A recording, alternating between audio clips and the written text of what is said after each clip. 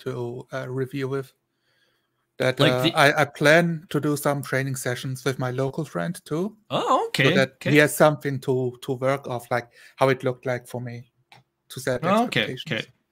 So yeah, we're just okay. So just now that we're recording, and it's just the basic rules. We'll go over that again.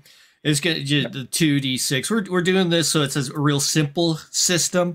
Anything that you feel that you would be really, really good at, you're a pro at, +3. Anything that you'd be kind of like fair, you know, just roll the 2d6 and add maybe 1 or 2 if you think that if it's something that relates to quickness, because you're thinking that you're a quick two-handed type fighter. Anything that you're bad at, 0, or really like totally untrained out of the loop, you'd be like a -3. So, and that's basically it. That's kind of the rules that we'll have when we do a practice. It's just because it's a simple rule set, easy resolution. Anything normally that you need to resolve, it would be a 6 or higher. If there's pressure, 8 or higher.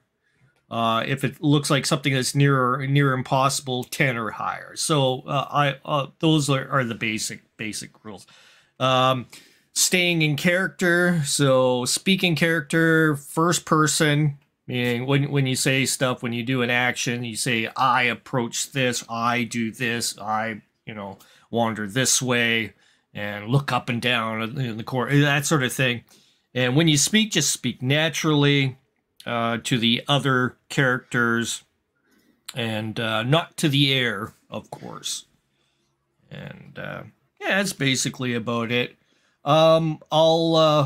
What I'll do is I'll end up taking this recording because I'm not going to be doing this as a broadcast recording, but I'll have it available for your friend to take a look at and for yourself. Fantastic. I'll upload it as a private, kind of like a private like kind of thing. Setting. So I'll give you the link so that if he has the link, he'll be able to watch this. So very easy. That's great. Alrighty, and we decided that besides Thimble, which Zonalar is playing, there's going to be Lorik the Thief, and Lorik will be cautious and critical, and that's how I will be playing the NPC. So just to get that out there. And alrighty, to start, the whole idea is you have found out about a place that could have a cache of cool magic and all kinds of different stuff. You heard it was formerly a headquarters like decades ago. Heard it was headquarters of some wizard and fighter kind of warrior kind of guy. Their name's long lost, but it used to be where they hung out. Apparently, Lorik has this map, and he needs somebody with some muscle and that kind of thing. So that's kind of the setting that we're gonna have to start off with. All right. Okay, before you, and we'll start now. Before you, along the cliffside, there is an indentation into the side wall of the cliff, veering in further, a well-carved out 10-foot wide corridor heading into the rock further in. You can see the sconces on each side unlit. Old torches stringing down along the sides of them. Dwindling pieces of old, withered spider webs. Darkness within.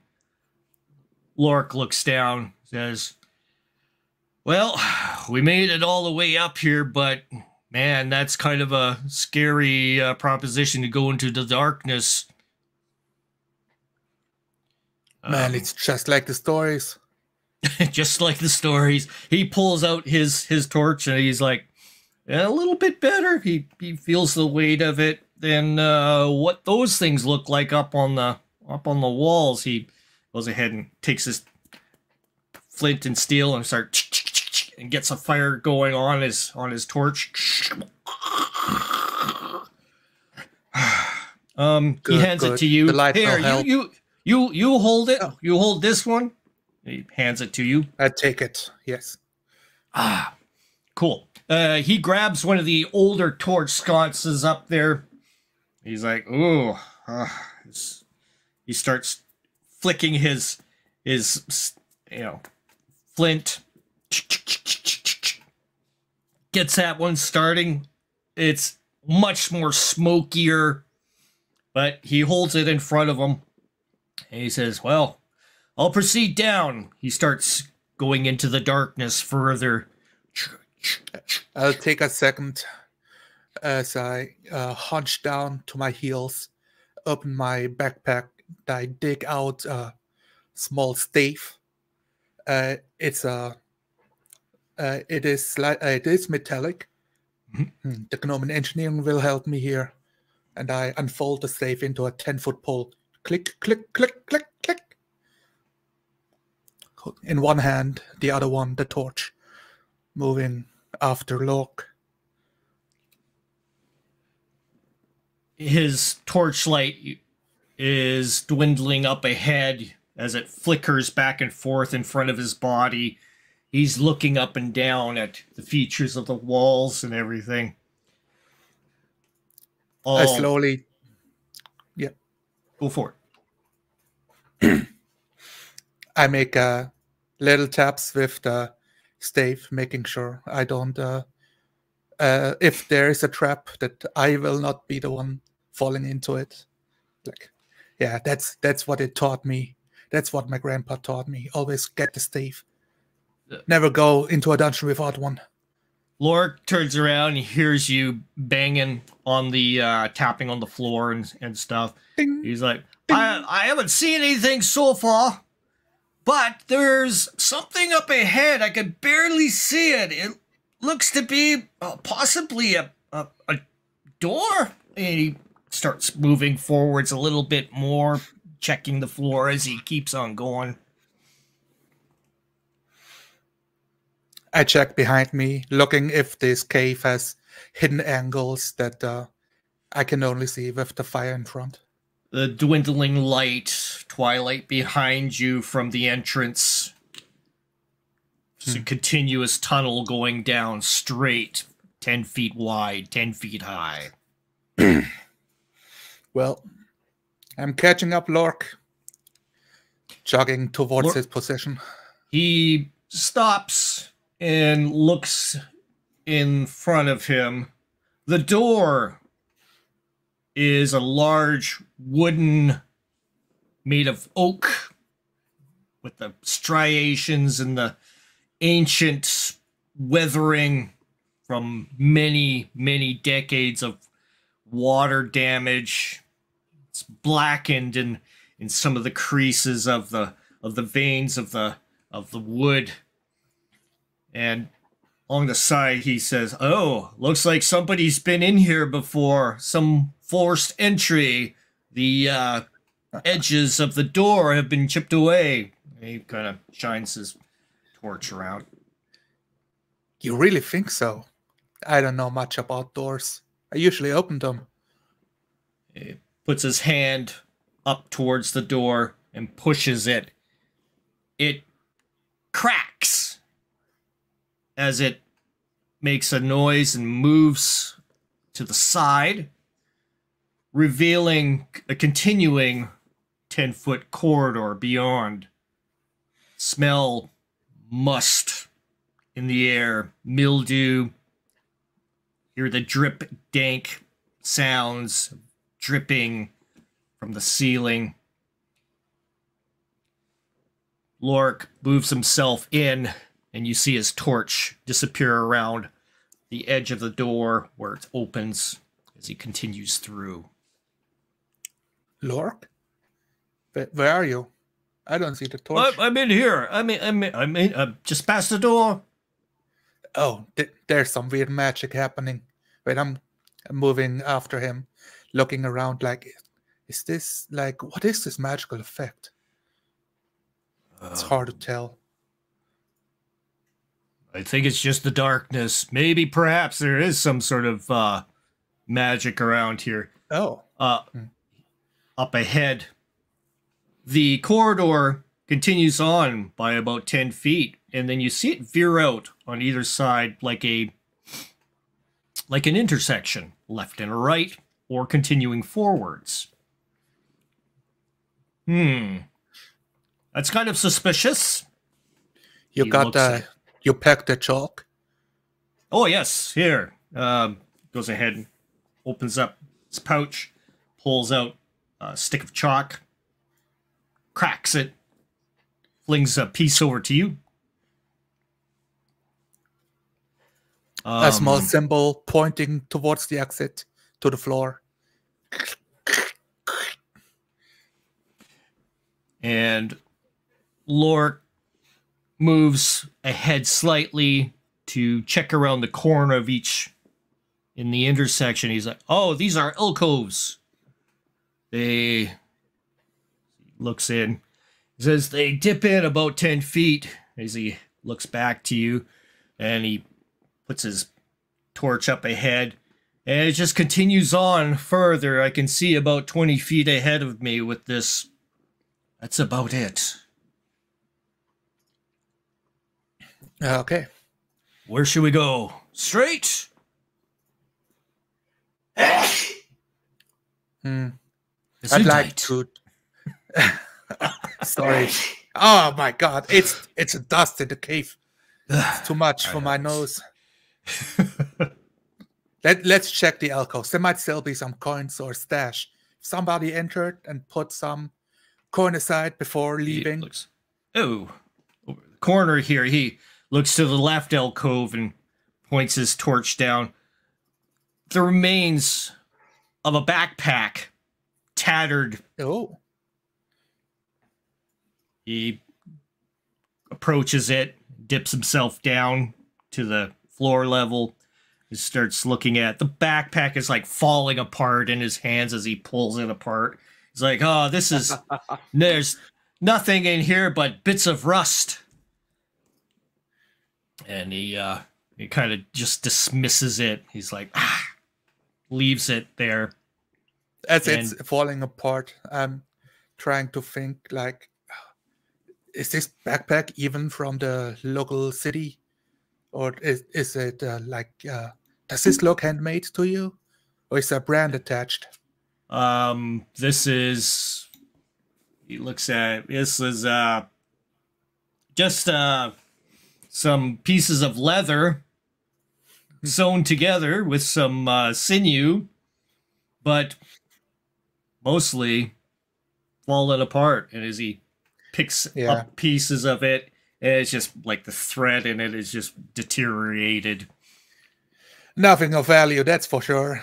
That's I'll go over to the leather. other. All right, let me take a look at the other alcove, then we can move on. I make a quick check, not thinking much of it. Like, you gotta cover your bases. You know, goblins, skeletons. Who knows what's in here? Checking. The alcove is empty, devoid of any other particular interesting things. Couple of old scratched in markings on the wall, and carved in like notches. Couple of striations dug into the stone. Okay. Well, I'm not the most learned. Maybe just some days that have passed from a previous party as they were exploring. Lork looks over. Quite possibly. He looks further towards him. He looks further down, pointing his torch down the corridor. Shall we proceed? Indeed. Okay, I'll move ahead. Hold on. Unless you want to go ahead, we. I mean, you're the quiet one, but I don't want you to trigger any traps. You take the staff. Oh, he picks the staff in one hand, torch in the other. Look, I'm just telling you, all the stories go the same way. That's how my grandfather tells me. Group of adventurers go in, and they fall into a trap and die immediately. The first adventurer who survived the dungeon had a 10-foot pole with him. Maybe it's bad luck. He looks at it. Maybe you should hold the pole. No, the survivor hold. He chuckles to himself. No, we're not. If there's any danger ahead, we'll run back and get reinforcements or something. But if it's something we can handle, I think you have my back. Absolutely. Okay. Yes. Okay. We worked on this for like at least a month. He takes in a deep breath, continues down, and he taps along the side of the wall as he continues down steadily 10 feet, 20 feet, 30 feet down. As I pull one of my short swords out at the ready, nervous but relaxed that we covered our bases, following him gently. Oh, he's pointing his torch up ahead a little further. It's either another intersection or alcoves again. I'm not sure. Let's keep our voices down. Okay. There's absolutely no sounds in here. He's like listening and checking. It's very, very quiet. I don't think there's any occupants in this place, so I don't think we'll have anything to worry about. I think. He moves himself up ahead another 10 feet and in towards where you can see his torchlight emit the glow of the walls on the side and them indenting to either side once again as the alcoves were behind you. He pops his head around the corner, looking at each side. He looks and you see him move his pole around and he's like prodding up ahead on the left side. You hear a dook, dook, like a hollow sound emitting from him hitting on the wall. Oh. That's different. Yeah, that sounds. He looks back to you. Hey, yeah, check this out. And you see him disappear around the corner into the just the light emitting from his shadow. You hear him tapping something. Yeah, I'm curious. Yeah, jogging after him. Glad that I took my leather boots with me, not making too much noise with the steps. Around the corner, you see him crouched down, tapping around the end of a 10-foot alcove. Once again, very similar to the one previous. And he's like, there is some form of way to get through here, but I am not seeing anything on how to open it. This may be just a one-way access. Weird. Behind you, let me go ahead. Behind you is also another alcove, of course. I'm looking at the wall. If does it look incredibly dusty and covered? Oh, no. What are you talking about? Says Lork. Oh, I'm just asking you. Does it look like covered in dust? I can't see it over your shoulder. We're leaving footprints all over the place here. It's severely hasn't been rummaged through in decades. I'm sheathing my short sword and pull out a water skin. Take this. cover the wall with it. Let me see if there are hidden indentations. The wall reveals nothing of import. Once again, walls. All right. Perplexing. Gonna leave you to it. There must be some way. What of the other alcove? Is that one? He turns himself Taking around. a look right now as he hears like my voice getting lower, walking towards the other alcove, getting restless. Dead end. Once again, 10-foot area. What a joke. Was this built for fun? It's maybe some sort of access. Probably some form of an escape route that may have the occupants could use. Possibly. He shrugs. Yeah. And he, Turning towards Lurk, coming to the intersection, I kneel down and make a big X with the chalk. yeah, he points back, making sure that you know that's the exit. That way. He points up ahead. He says, "Hey, I can barely make something out up ahead, but it's on the floor and something on the wall way up there, about 30 feet."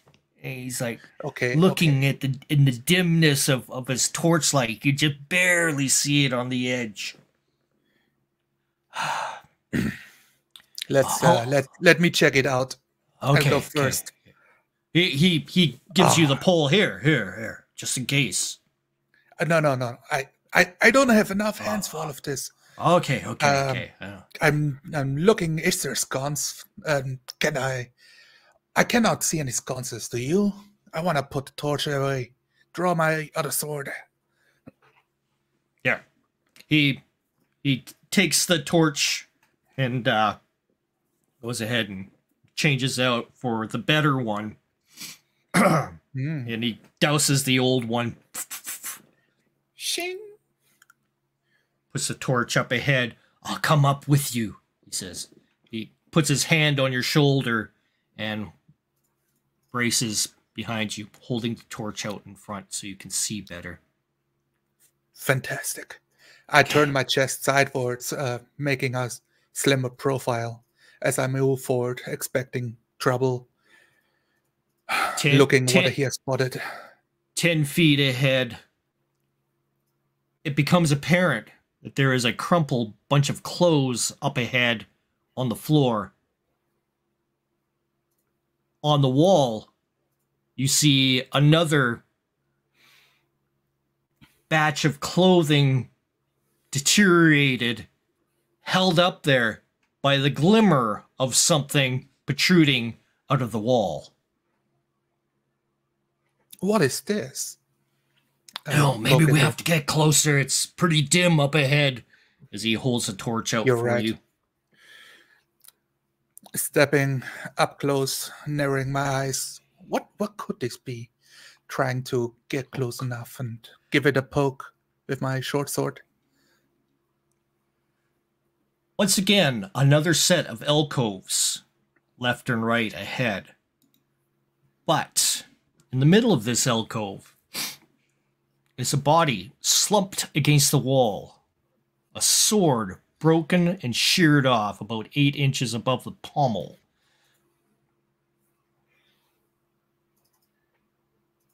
Oh, this man met a bad demise. I'm down to my heels, laying the left sword to the floor. I grab the shoulder to turn the body around. The clothes strip away as you move the body. A pouch lays itself out in front of you. Oh. Snatching it. Leather. Jingles with the weight of some heavy metals. 5 gold pieces drop out. Clink, clink. Ooh. Well, that's a nice Hey, little we haul. struck it. Not much, but hey, it pays for a few meals. For a good girl. He points the torch over, noting the other body, and then ahead, you can see a set of stairs going up slightly by a couple steps, but the corridor continues on with one more body.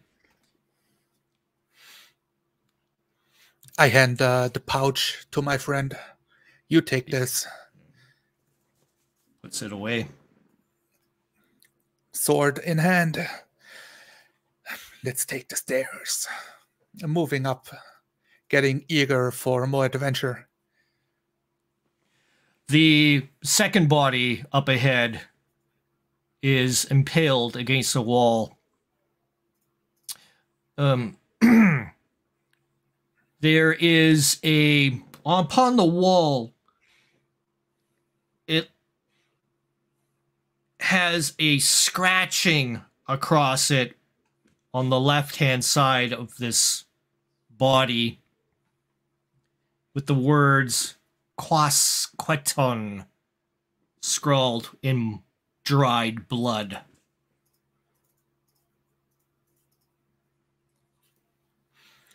I'm thinking back. Well, this might be Dwarvish. I've read some of their scripts, but I'm not sure.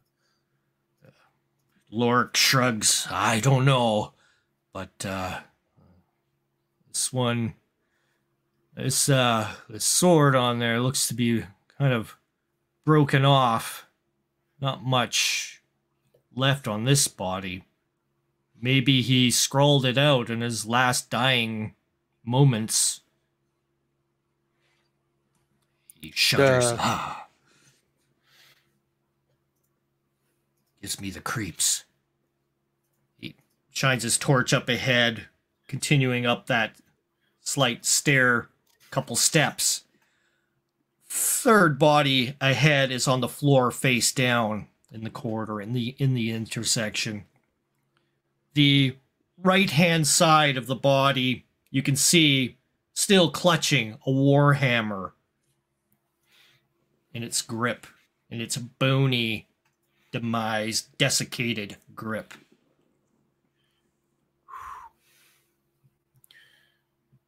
Well, at least they didn't die yesterday. That would make me really worried. It's been some time, I think, before, since these guys have expired. Unfortunate. Yeah.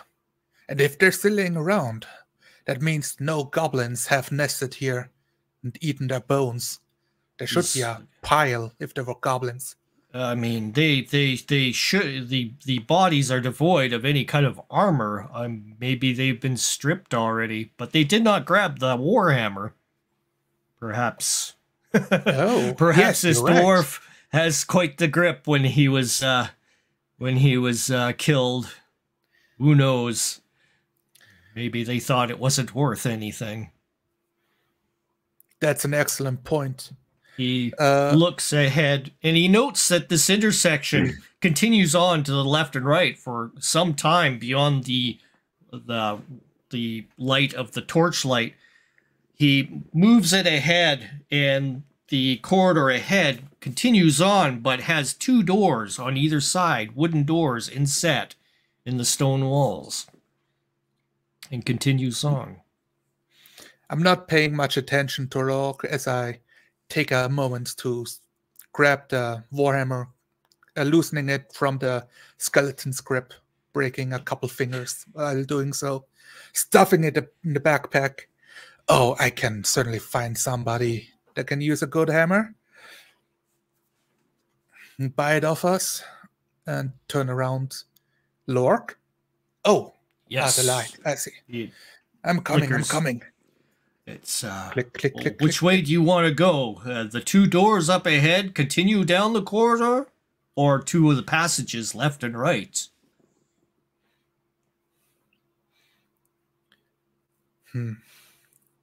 My instinct tells me the left side should bring us great treasure. Think so? have I no hope you clue. are right. I hope you are right. He shines his torch down. He sees. It looks like. Continues walking up ahead about 10 feet. It's going to turn back towards the entrance, it looks, as he keeps on going. Maybe it's going back to where those secret panels were. Oh, that's a good idea. Oh, then look for a lever. A lever, yes. He's looking around. The walls, continuous carved stone, continue on and then veer back in a 90-degree angle back towards the entrance in a parallel fashion from the corridor you came from. And he sneaks his way up ahead, trying to remain silent as he goes up against the wall with his back and continues down. He takes a look around the corner. He says, "Darkness," as he turns towards you and keeps on pointing his torch down there. You see, as he dips his torch, the darkness encompasses you, and then brings it back into view, and he nods, says, "It looks clear down there. I don't see anything, just a continuous corridor." Loosening my shoulders, noticing, oh man, I'm getting tense again. Yeah, we'll check the other one. I'm taking the front. What, you checking the Moving right up. corridor or just continuing down here? The right corridor. I don't smell any treasure down here. Let's keep it brief. He comes back towards you with the torch in hand. Okay, same thing. He sneaks himself over along the side. This looks to be the same. It's turning around the corner back from where we came. It looks like it's... He pokes his head around the corner, brings a light around so that it gives him some light to see, but yet still giving you some light as well. He says, yeah, same thing over here. It heads on back parallel from where we came, but continues on beyond the scope of my torch. Yeah, let's check it out. All right. He comes around the corner. You see him dip, and you are enveloped in darkness. You can just see the light shadow along the wall on the opposite of him as he walks down the corridor. I'm following after. Around the corner, you see the 10-foot corridor continuing on. On the side of the wall, you can see Lorik moving his way down the passageway. Ahead, you note that there is a fog, like a dust fog, ahead. And as his torch moves along, you see slight glimmers in the air. Boop, boop. Hold on, stop. Don't take a step. It's about 20 feet ahead, he says. That's strange. The fog starts moving another 10 feet. Use the pole. Can you touch it? What is this? He pulls out, he takes the pole, moves it towards, and as soon as he moves the pole towards it, it's like some form of the fog comes out, grabs the pole, and starts pulling it in. And he's oh like, my God. "Oh no!" He makes a roll to check.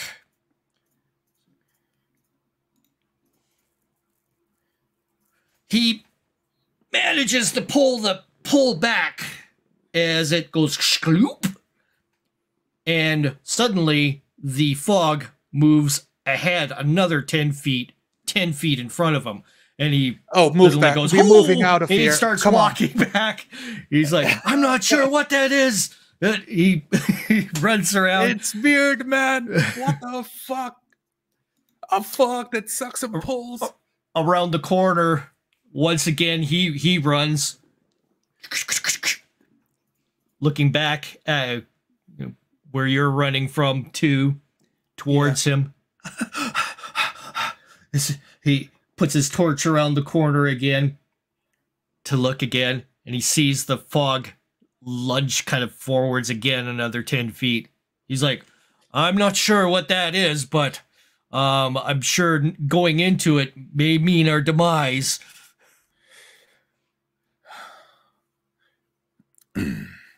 You're right. Keep your distance. It's quite slow, this fog. Just let's walk as it moves. I'm pulling out my bow. The fog once again away my swords. Lunges forwards. Hear a strange noise as it slithers across the wall. That is no fog. It's definitely got some form of mass behind it. You're quite right.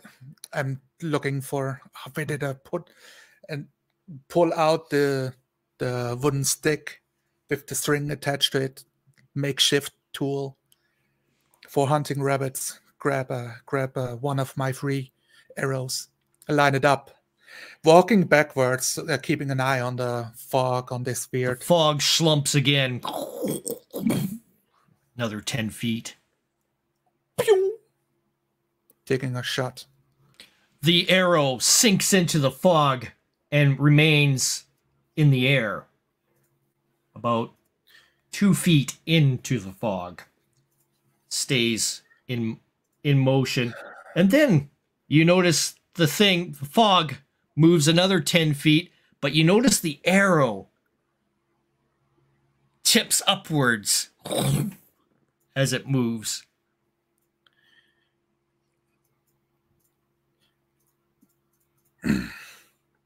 I'm at a loss of words, Lurk. What can we do? The string attached to it disintegrates within the fog, and the line lets loose, free, on the floor. Oh.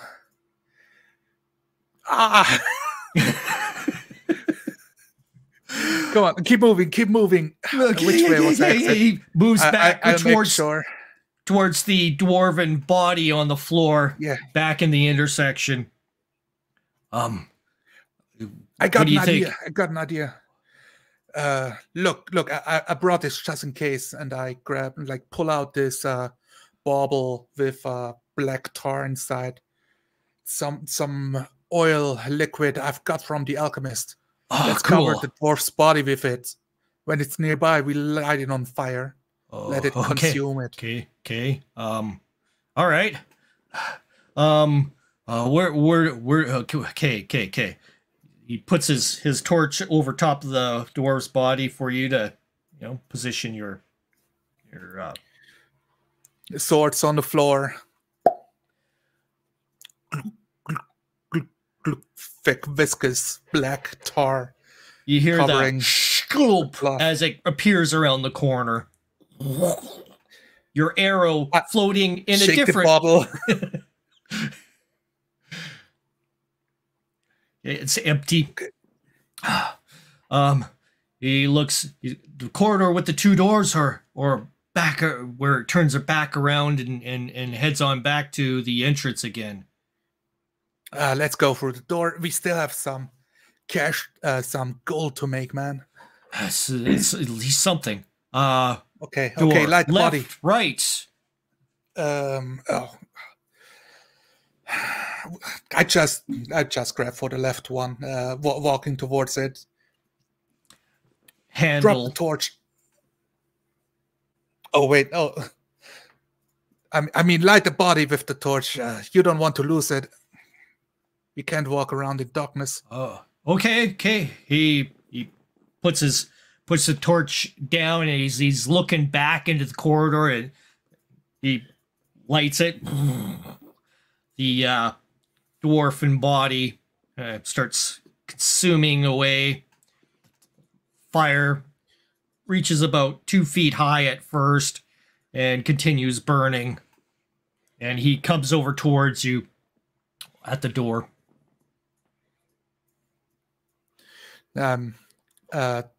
Looking at the door, giving it a slight push, a nudge, a pull. Cracks. Check. It cracks. Oh. Leaning into it to push it open. Opens up into a long, elongated room with, you can see tables along the sides of this 10-foot long room, 10-foot wide room. Tables, little jars, cupboards up on top. The tables themselves covered with debris, plates with fuzzy debris on them, mounds of some form of dusty, encrusted, moldy remains. Oh, this reminds me of my uncle's shack. Very, very pungent smell. Ah, my nose, says Floric. It's quite disgusting. Place. It continues down quite far, he says, as he moves his torch along back and forth to get more bearing of the area. This looks like... He shrugs. There's some knives and stuff on the tables, but... Oh, I'm coming. My sword's sheathed again, opening the backpack, looking for the knives, just taking them. A quick look, how rusty they are. Pitted, little bit of moisture on them, lots of rust. Various vats run along the sides of the walls, several shelves. You see dishes, pots, dried goods, all in various forms of degradation, deteriorated.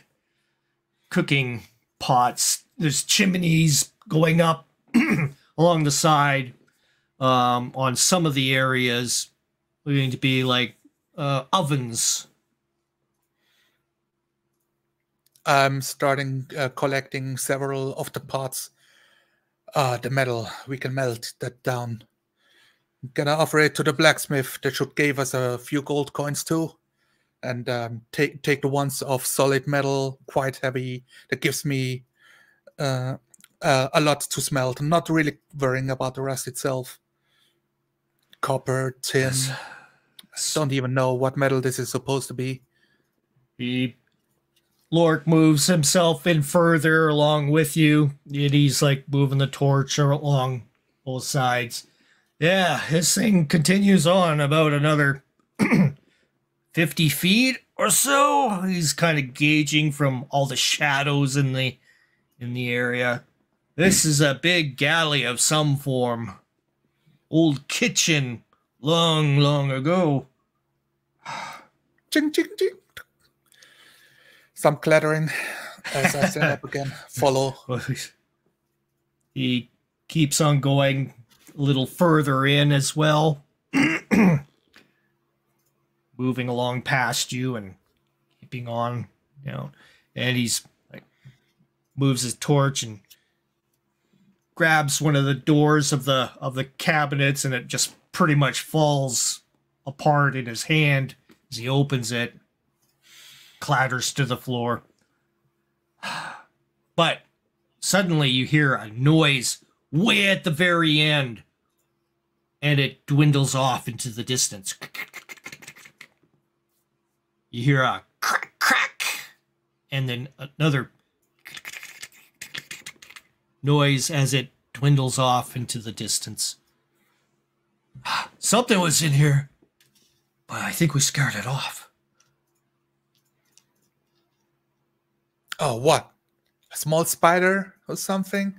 He shrugs. I don't know, but I think he whatever it was decided to make haste before we got to it with the fire. He swings his torch There might around. be treasure ahead. If the treasure party ended up here, we might get their gold or any Who loot. knows? Who knows? Let's keeps take on. it. He walks up ahead, keeping on going through, kicks a pot. It goes, swivels around on the floor, making a strange noise. He keeps on going. He sees that the the galley turns around the corner to the right, and he keeps on moving around to check around the corner. He's like, door, it's slightly open, and by the looks of the tracks here, ooh, strange. And he looks at some of the pots, and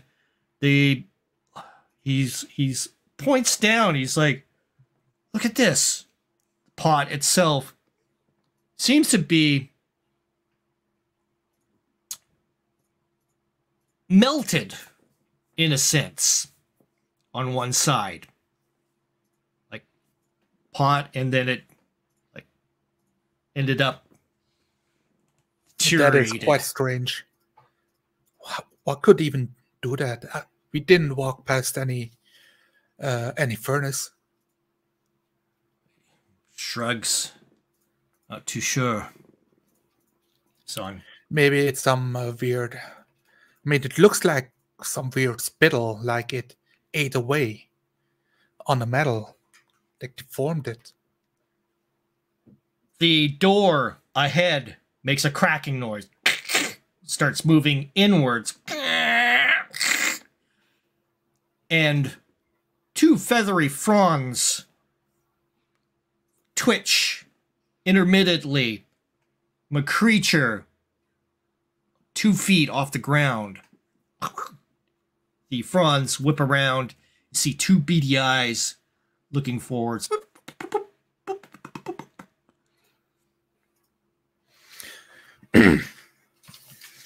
Lurk, danger! Grab your weapon. He's like, I've got my torch and I've got a pole. He puts the pole. Drop the forth pole. Take your weapon. I jump in front of him, swords drawn, and thinking how far away. The whip-like his prongs appendages move around, and the eyes beam onto you. Boom, boom, boom. And it starts moving Dash, towards you. 1 step, 2 step. The creature has multiple legs, and it moves in to the corridor, reaching out on either side of the wall. He goes. The fronds move forwards. Just like training. One for attack, another to defend. And I lurch forward, aiming for an appendage, grabbing the wall to cut into it. Ha! Roll.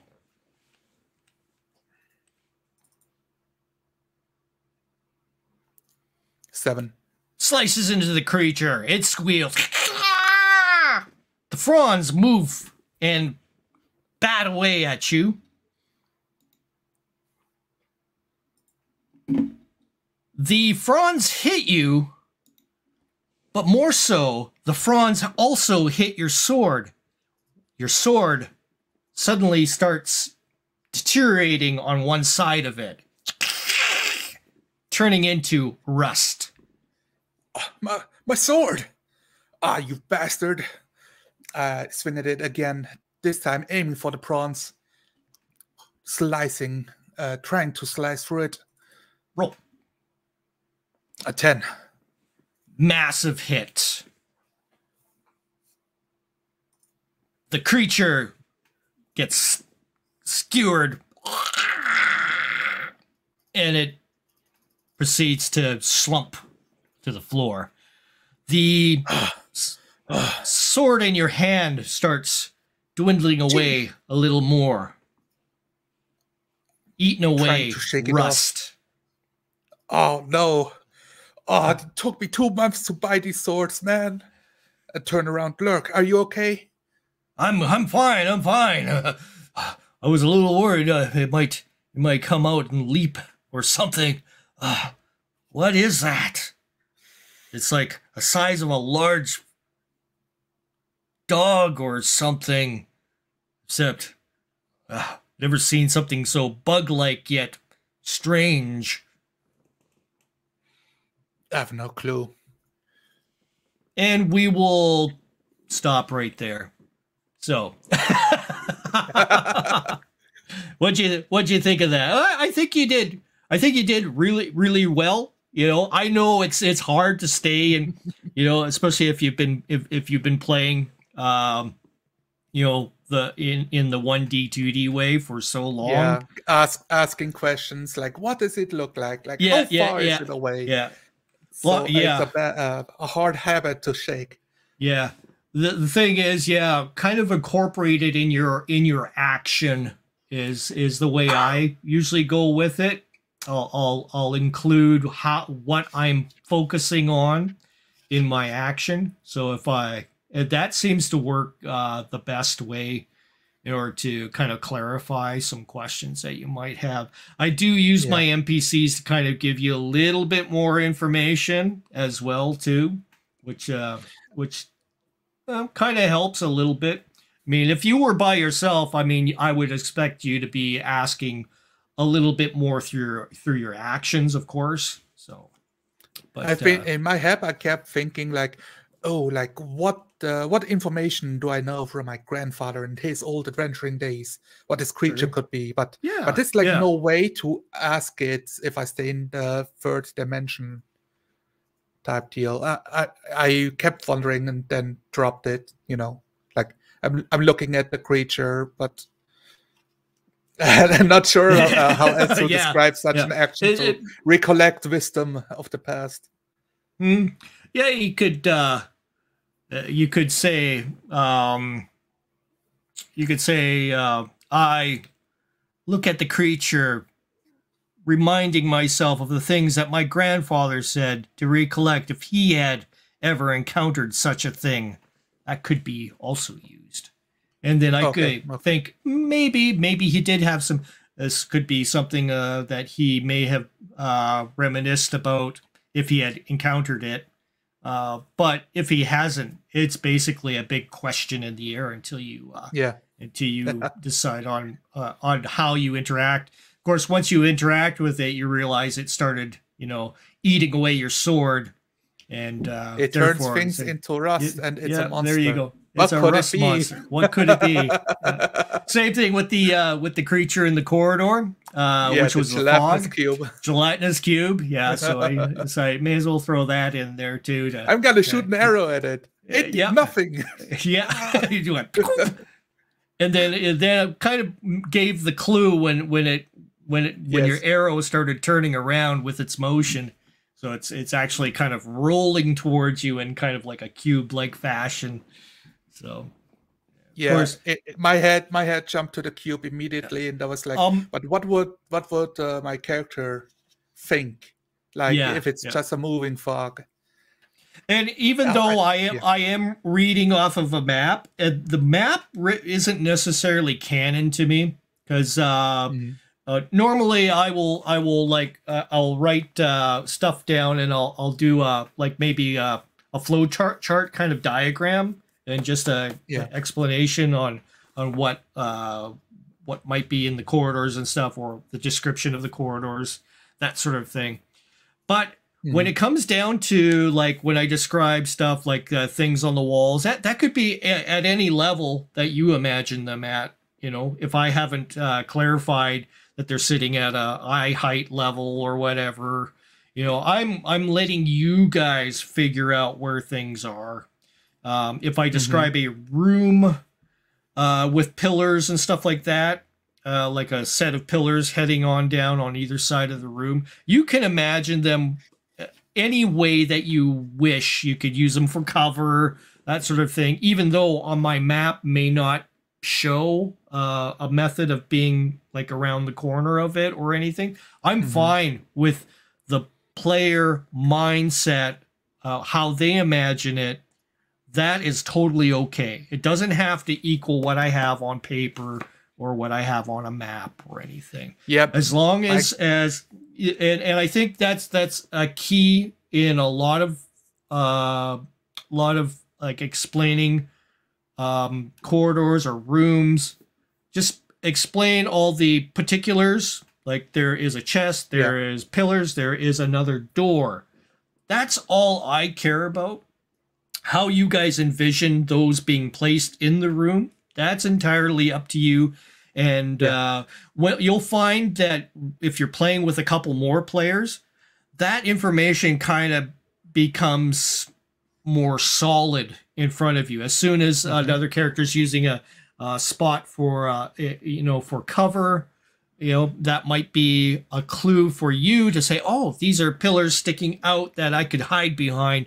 That's solidifying a little bit more, and use that when you with your friends trying to figure this out. Let them carry the narrative of how the room is set up, because as a dungeon master or a game master, it doesn't matter to me. I just have the collection of things that they can interact with, and however they perceive it, that tends to work way better than you forcing the narrative. Oh, this pillar is 10 feet ahead, and then the next pillar is like another 20 feet ahead, and that could make for a very long explanation. And also that's when you you start explaining a room, and by the end of it they ask, so how did it look like again? I can't remember the first part where it was closest to us, right? You get those problems too. So and you reach the end and you see the hogtied princess on the pedestal for the ritual. It's like, wait, what? I should have known that at the beginning. That's the important part. Yeah, I mean, if it was something like that, it'd be like the torchlight would appear. You would hear a scream at the very end that echoes from a distance, like she sees the torch, and I would have the NPC react to those certain things. You hear a scream off in the distance, a woman, and a woman's wail, and that would kind of clue you in that there's something. Possibly either saw you, or it was something that maybe she saw something at the other end, or something like that. Or maybe she's a siren or something. You don't know. Some sort She's of only thing. here to look like a damsel in distress. That's right. That's right. Come in. And as soon as you come up to it, she turns into a princess mimic. Oh no, not the famous princess mimic. I love. Yeah, I've had a mimic windmill before. And then they realized, oh no, the whole place is a mimic. Yeah. So I would say, if you're gonna show your friends, keep that kind of in mind, so that it keeps everything loose for you, and don't worry about all the particulars of where exactly, and trying to explain exactly where these things are. Unless you have pictures. Pictures are always cool. Pictures speak 1,000 words before you can open your mouth, which is a good thing. That helps. Yeah. For sure. Yeah. So I'm not too sure if you're familiar with B1, beyond the what was it called? The B1 adventure, In Search of the Unknown. I use this as a kind of like a typical run through for players to because I've ran. What's that? I was familiar because I've went back and watched your test session with Phil. Oh, okay. He went into a dungeon. So give myself some, what am I supposed to do? yeah. It's and Phil did quite well. He did end up learning to refine himself a little bit more in particular ways. Same thing as when you go ahead and look back at this session and kind of recollect. It's always good to kind of look at it from the outside and see how you were interacting, because the mind, the brain is particular in in recalling things in the game in a particular way that may not be exact how you remembered it, and then rewatching it, you'll be like, oh, okay, I see what I did there, and what worked, what didn't, and it helps a lot. If people did that a lot more, they would start to understand, hey, I could make this run a little bit more faster. You know, I could do it a certain way that I'm not spewing a bunch of exposition to a player, and those are the things I've learned as I've been doing this. I used to play just like everybody else did, using maps, minis, all that stuff, and saying, well, you can do this, or you can do that, or you can do this and that, or you can do it. Did you think about your detect magic spell? yeah. Bringing up all these things that are like a choice A, choice B, choice C. And if you don't mention them, they're stuck because they can't think of it in the moment. Yeah. And then you have to have the players that are able to be a proactive player. And it's not necessarily mean proactive to be like a leader or anything, meaning proactive that that they look at a situation, they see a corridor, and instead of just standing there going, okay, what are my choices? They actually say, oh, I walk forwards slowly, tapping the floor with my 10-foot pole. And, they're explaining it, and perfect, that's what you want out of your players, is for them to explain their movement, their action in a brief moment. You don't have to, and then you're going to encounter people that will have they explain it in order to tell you that they are going to do this in order to do the next thing, in order to do the next thing after that. And those are I'm queuing up 4 actions in a row, basically. You'll have to have your players, that could be something that you mention to your players before they start, so it kind of nips it in the bud, so to speak. Reduce the desire to program the battle encounter in their heads.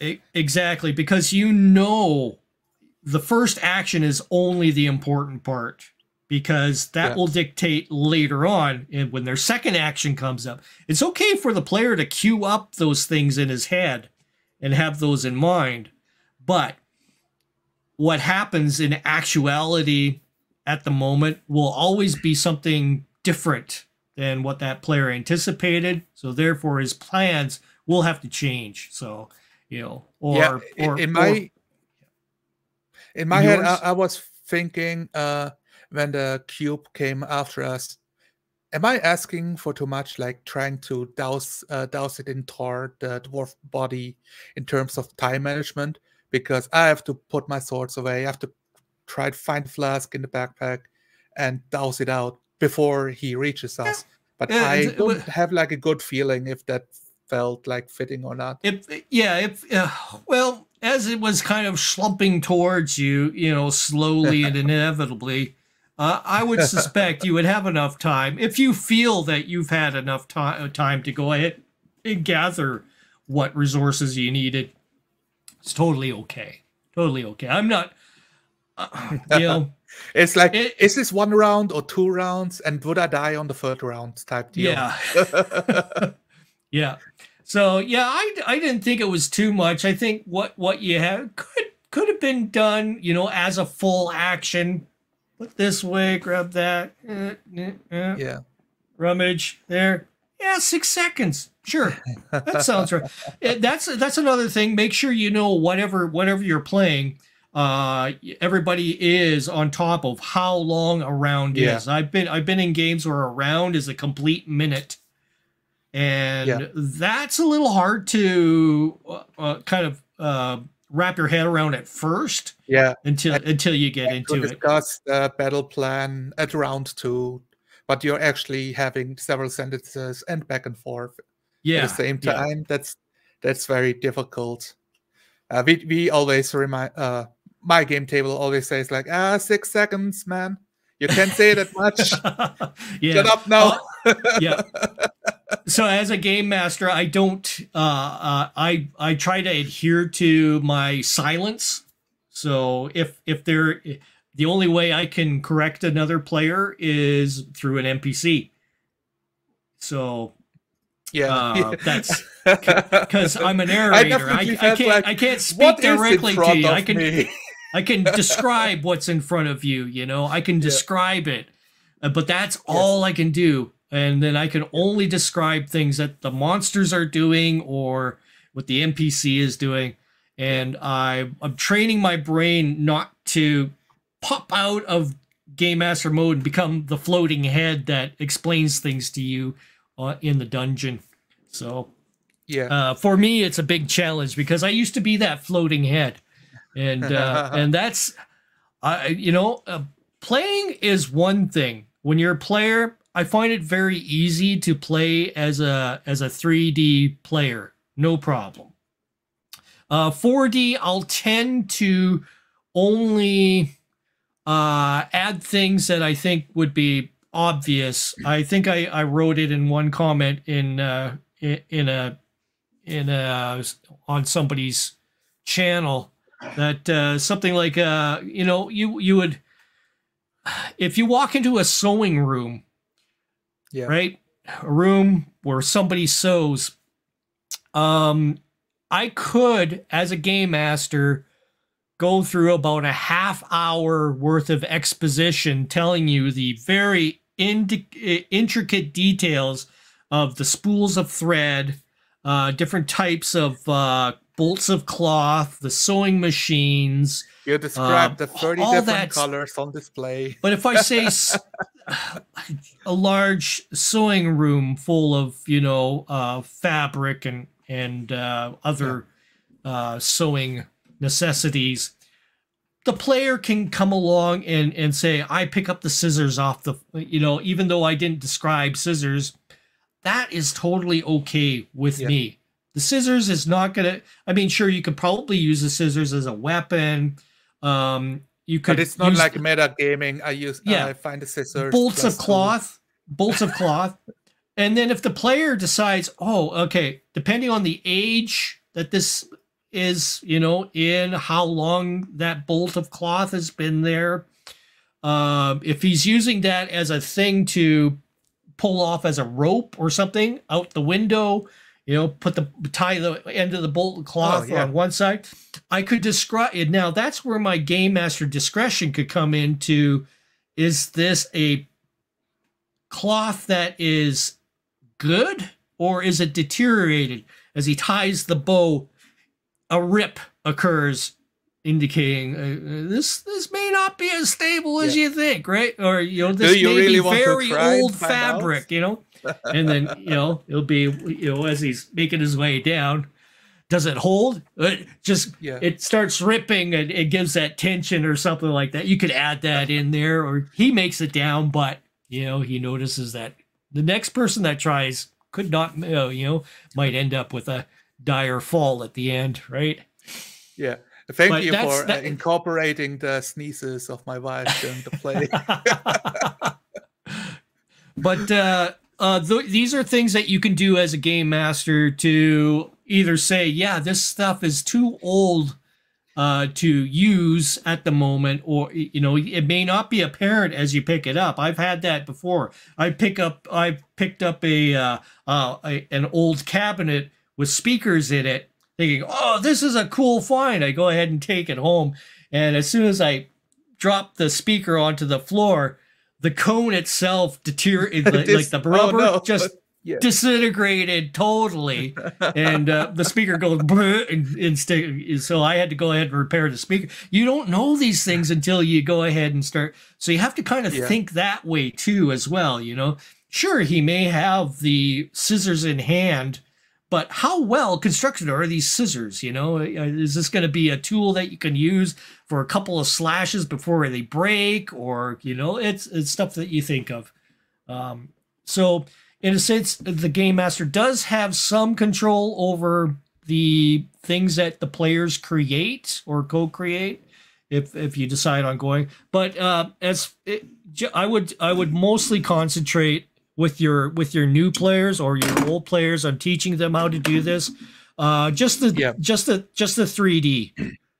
If they decide that they're going to co-create something, then mention that at the end of the session. Hey, you did a 4D thing there. That was awesome. You brought up something that was in that room that was very conceivable. You didn't have to ask me if that was there. You just did the thing to find that item, and now you have it in your hand. That's totally cool. Yep. I'm already trying to convert my my players and see, like, how far can I get them to join my magical journey of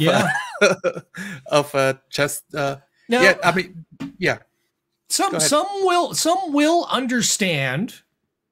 Some will have a preference to stay with the 2D because not everybody has a vivid imagination. That's the thing. You have to keep that in mind. Some players will have a hard time trying to imagine stuff. They would rather have you describe it exactly for them. And that's where possibly the NPC that helps kind of bring that up. It will teach them how to possibly imagine by example. I'm not sure if imagination has to be a muscle that you exercise. I think it is, because I definitely think it's when I think about drawing, I need to know references to draw as close to the real thing as possible. Sure. Yeah. But if I draw a face, you notice the mistakes immediately. Like, you feel like it doesn't feel right, but you might not know why. But it's definitely a visual library you expand over experience and just looking at things. Yeah. So I've never been in a dungeon, but I've been in a castle in Switzerland before.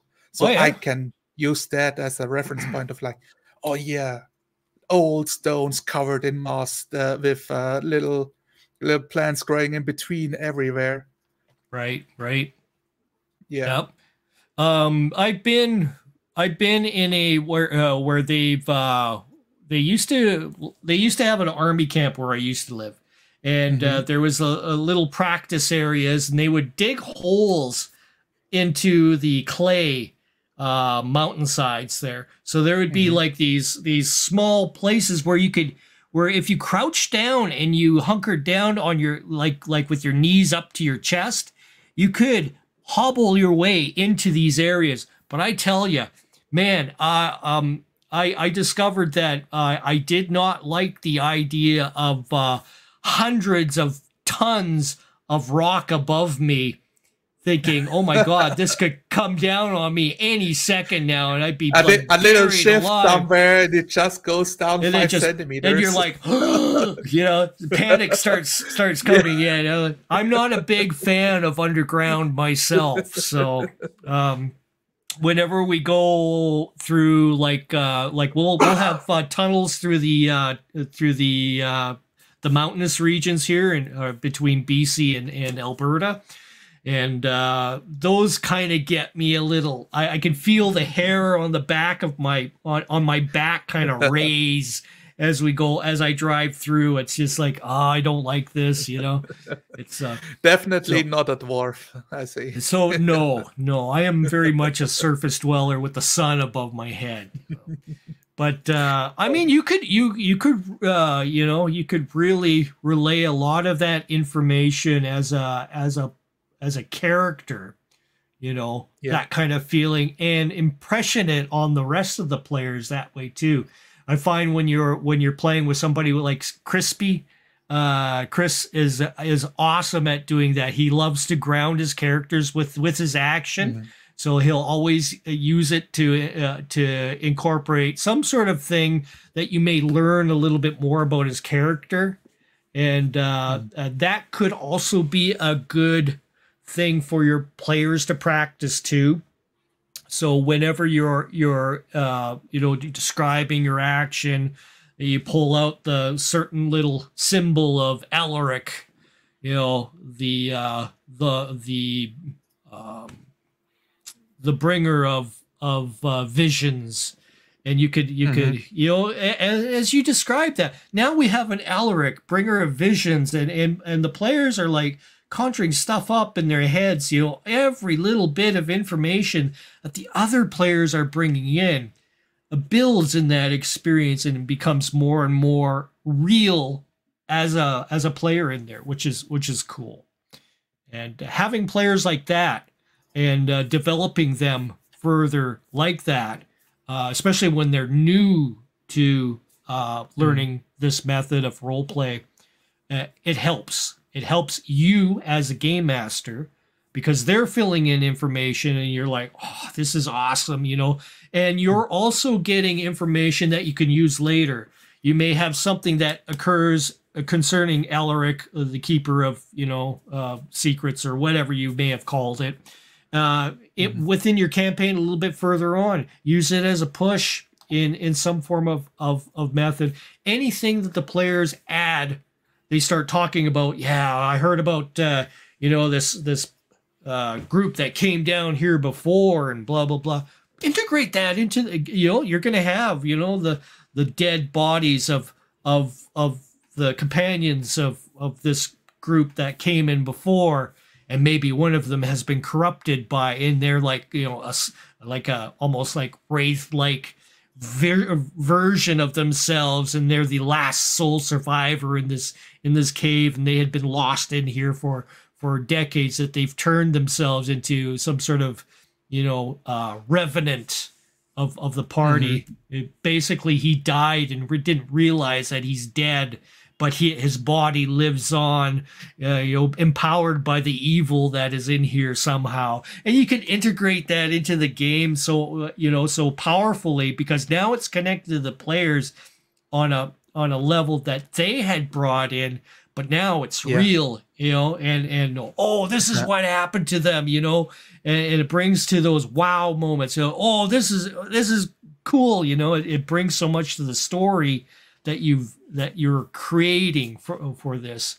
So um, That seems to be the big strength of 4D, where I feel like I often try to incorporate what happened last session into the next session, or like write yes, it yeah, down. This is something I want to return to later. But later never arrives because the players go a different path. So exactly. it's very hard to be like, and I don't want to incorporate something when it makes no sense. Like, oh Yeah, yeah, this NPC you saved comes up again. Although he would still live like 100 miles apart from where you are right now.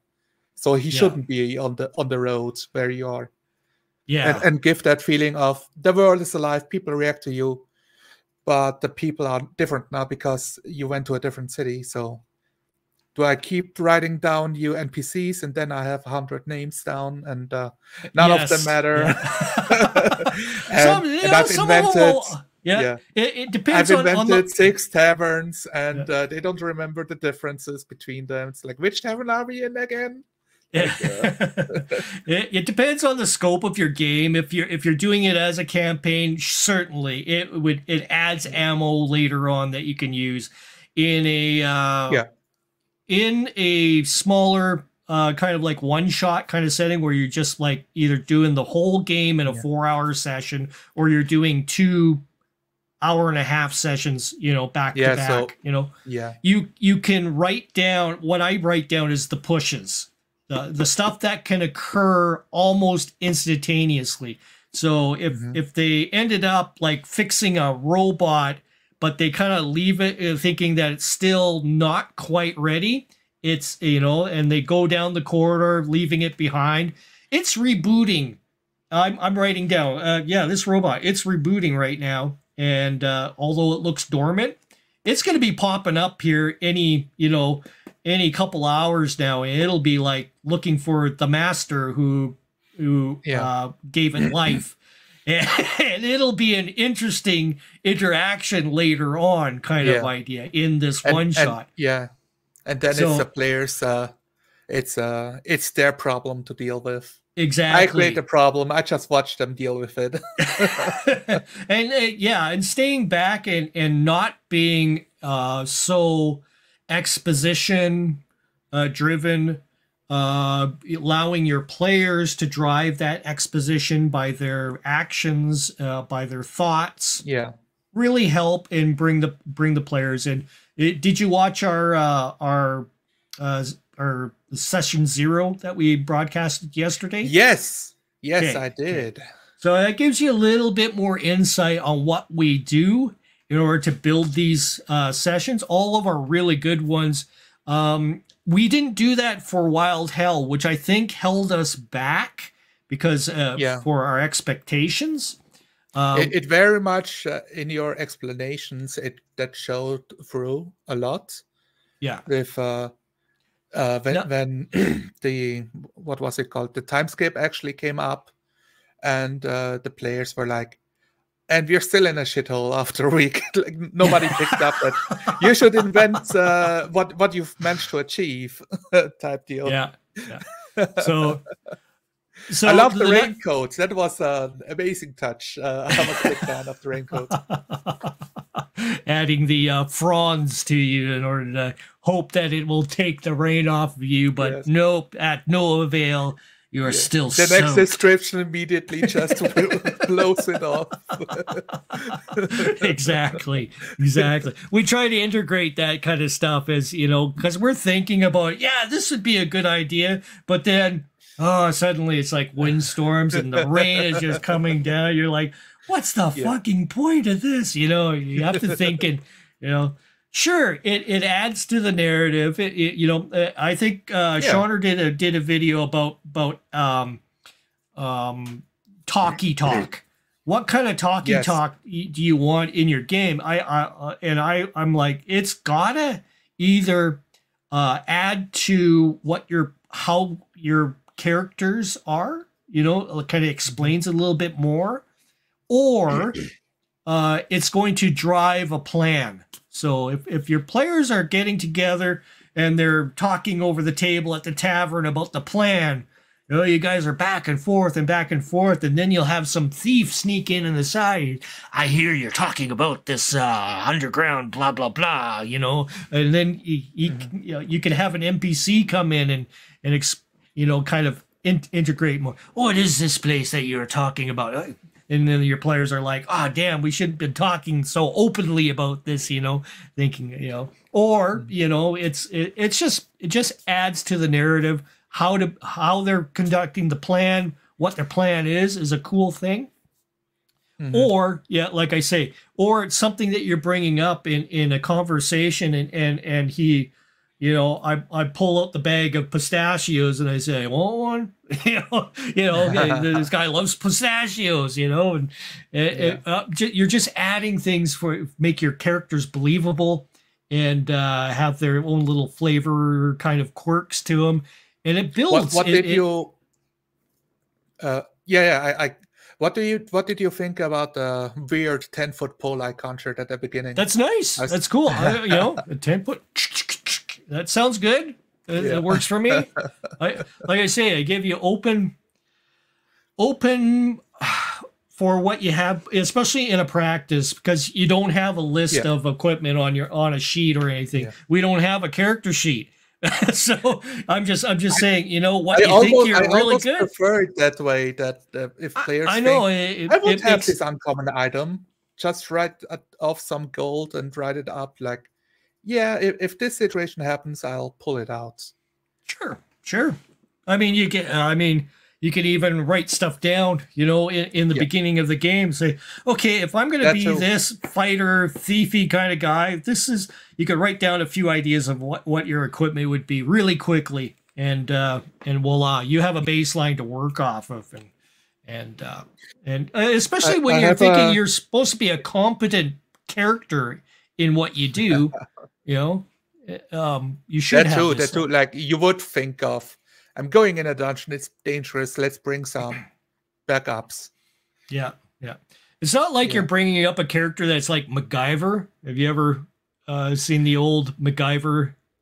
No, that was American. This is a guy that would take, paper clips, some rags and a couple of chemicals, and away he goes. He starts, and he's got a bomb. You know, that's what we call MacGyvering, because it was built off the character MacGyver. So MacGyver actually was, if you watch Stargate, he's the colonel guy. He's the colonel guy in Stargate. Yeah. So. Oh, really? It's that's him. Oh, that's cool. Yeah. I love the colonel. He's a great character. So, yeah. So, yeah. There's. I got a few points. Okay.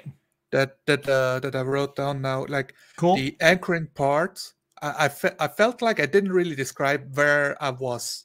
Only that mostly that I'm following. Following. Lork. I know you did take the lead. You took the lead a couple of times. You know, explaining where you were going to. That was fine. That was excellent. That's fine. Sometimes you do follow behind. You know, because you're relying on the torchbearer, the skills of the person in front of you. Yeah. That's true. And I mean, I gave you the chance to grab a torch if you wanted to. You know, and it was entirely your option to, you know, have this, you know, character. You know, I decided I was going to have him for part of the time holding onto your shoulder and putting the torch forward, so that he's kind of like, you know, oh, watch out for that. You know, you could do that or something like that. That felt really cool as a move. Like, oh, we're working as a team now. Exactly. Yeah. So touches like that desire really, to hold really help. Both swords were really strong. Yeah. I mean, it's that's telling me the quirks of your character. You know, you want to be armed with two swords. You'd rather have somebody else holding the torch. You know, it's stuff like that. It just adds to the narrative of the game, and it makes your characters more real. You know, to the other players. You know, and you want to have that. That's part of your job as a player, as your character, to convince the other players that you are a real character. You know, not just something written down on a piece of paper. So, you know, you're playing beyond what's on a page here. So, and absolutely. That's why I like to do these practices where, we're not writing anything down. I just want you to decide what you're good at, what you're bad at. That's entirely up to you. I'm not going to go ahead and say, oh, you can't do that. You know, you're a fightery type. You can't do the magic. You might, you know, you could. That's entirely, you know, my grandfather told me about glyphs back in the day. And these ones mean water, and these ones mean fire, and you know, that's totally cool. It's totally cool. I'll integrate it later on in the game. You know? I was trying to be like, GM, what do these runes say? I know Dwarfish, but I brought it up in a way that that worked. I know Dwarvish. Let me see if I can translate this. Like, oh, I don't exactly know what it means. And I'm kind of like, do I roll here? Like, I was very unsure that moment. And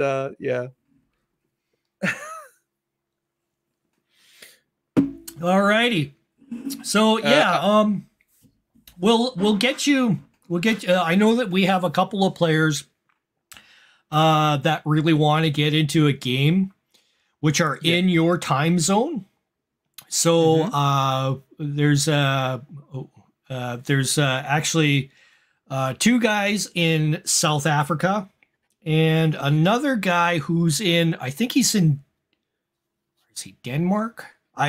Somewhere around there. Okay. So there's about 4 players in your kind of time zone area, which we should be able to get ourselves a group of maybe newer to the 3D thing that we could possibly do a couple of practices where we'll record these sessions, but we won't broadcast them unless you guys really feel that you want to broadcast them. But I will once again leave them in a situation where I'll give you the links so that if you wanted to go ahead and share it with somebody, that's entirely up to you. Or if you just want to... I've been talking with Nibolas about game. He told me He told me that they're trying to do like something underwater. So yeah, we've been chatting. Okay, cool. Yeah.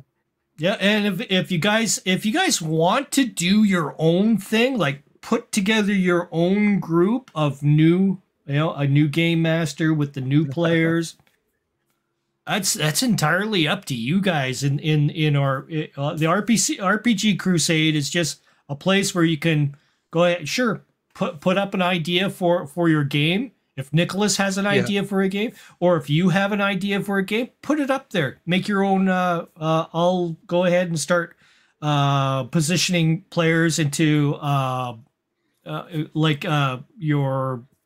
I think you guys are able to make your own games. I'll have to recheck that to see if you can post it onto that particular section. I might do it. I might do my own a separate 3D learning sessions so that you guys can post your own games, get your character players together. If you want one of us to kind of pop in and watch or be observers or that sort of thing, where we can kind of, or you guys can record the game yourselves, that's entirely up to you, or we can open up one of these, StreamYards.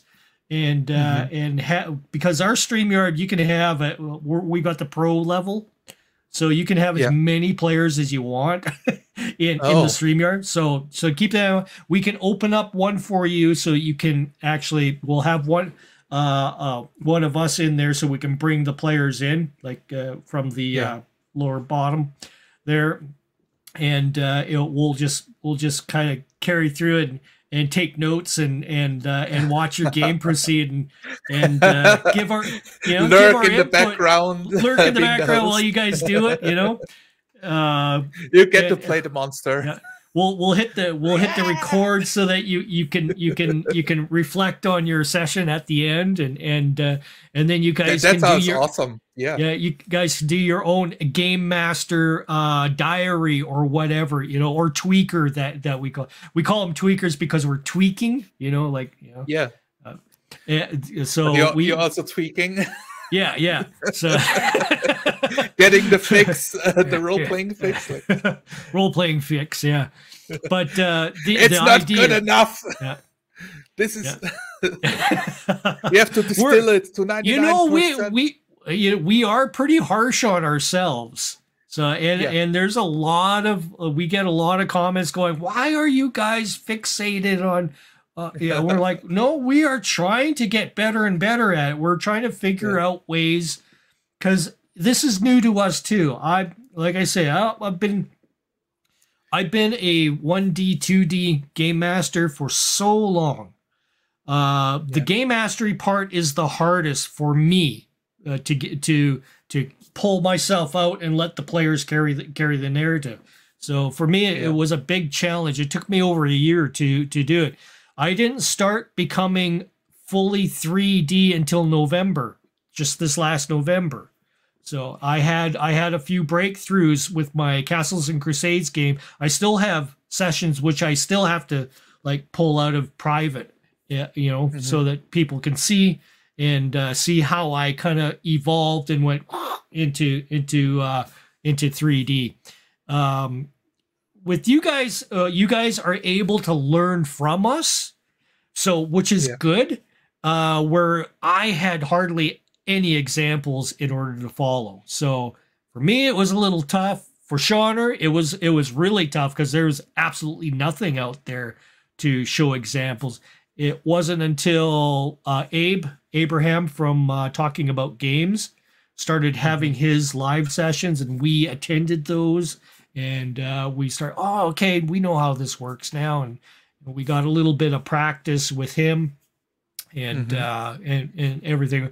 Abraham's not with us, of course. He's got his own thing going on, so we had kind of a little bit of a falling out with Abraham. No longer with us. What? Yeah, he's doing his own thing. He's a professional game master, and he doesn't want to listen to our fixes for his games because.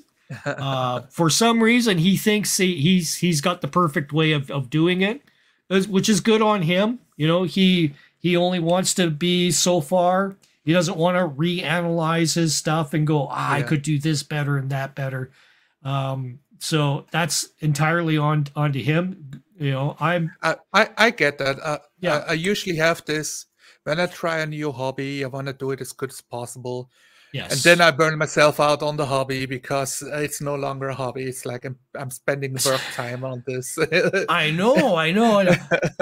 You're gonna find that the more 4D you go, the less you have to prep. The only thing I really ever prep for is maybe some ideas for descriptions in the beginning, and just the NPCs, because that's your main way of talking to the players is through an NPC.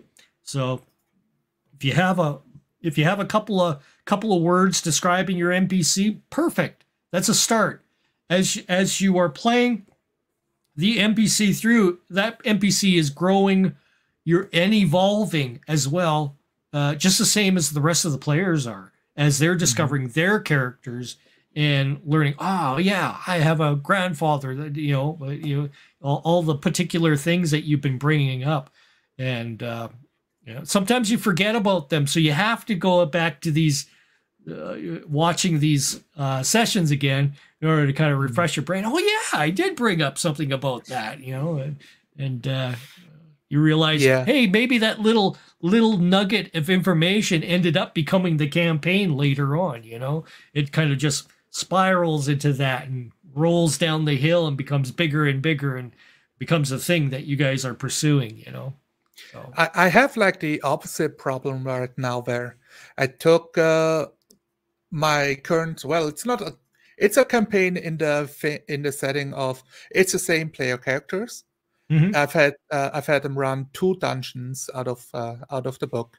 I just tied them together, and after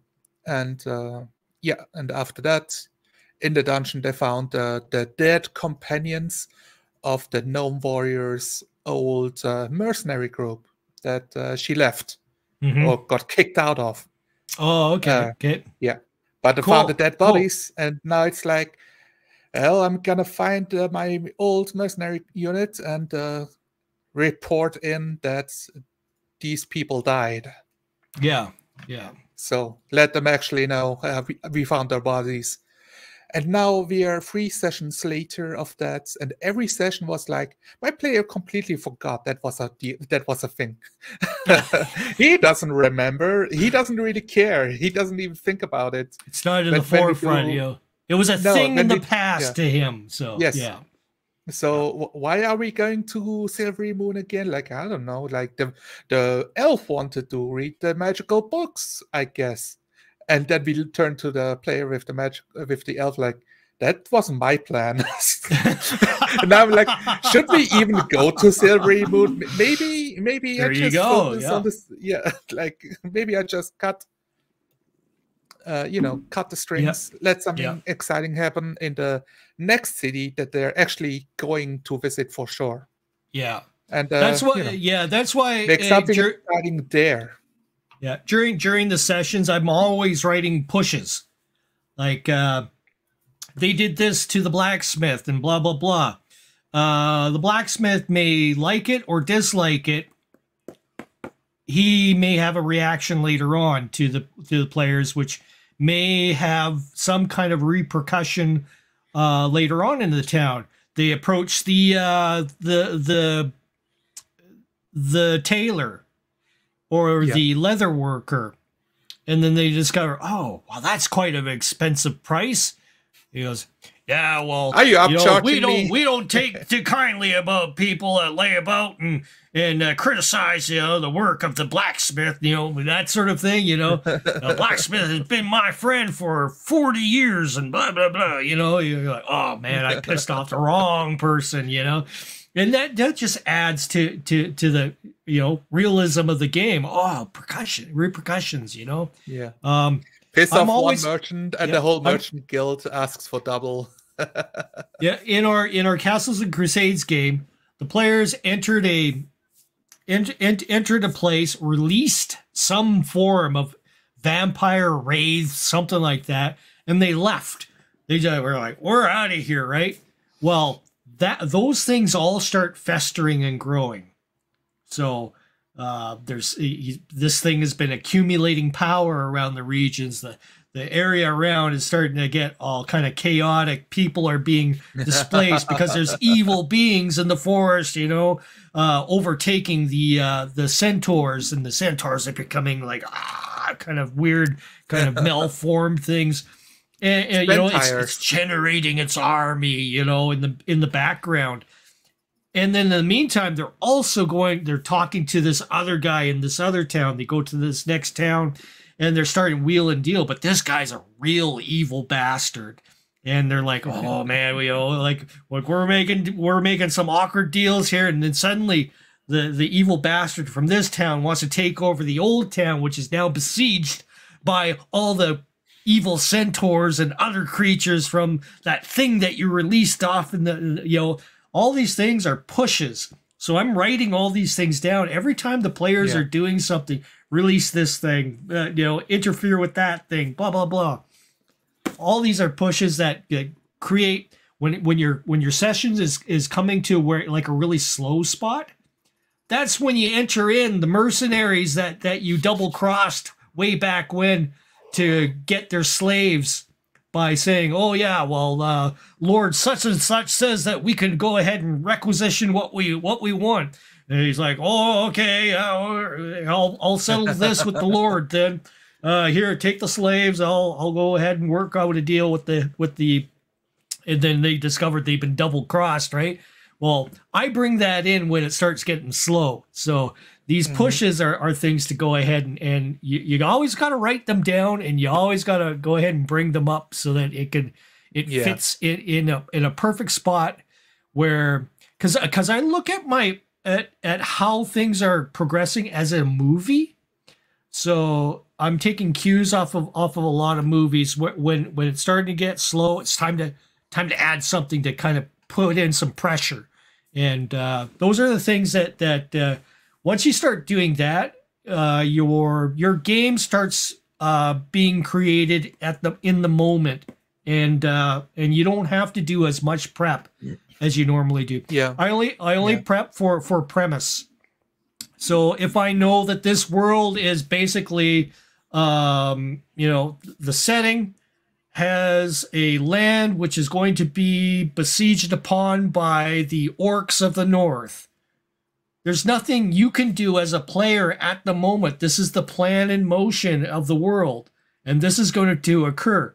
Now, that is proceeding, or it could be, a planet coming, a moon is about to crash into the planet, something like that. It's nothing the players can do about it. It's the premise. It's your plan. It's what's going in motion. Maybe there's a wizard that's trying to circumvent this whole event, and he reveals it to the players later on that this is what's happening, and the players are like, "Holy shit! What are we doing?" You gotta think and bring in these moments at the right time so the players can feel that momentum of the game. Around the world, it's actually feeling real to them. I think that's some really key points. So some other things, that you can use later. I'll end this recording now, and then I'll go ahead and I'll upload it later on onto my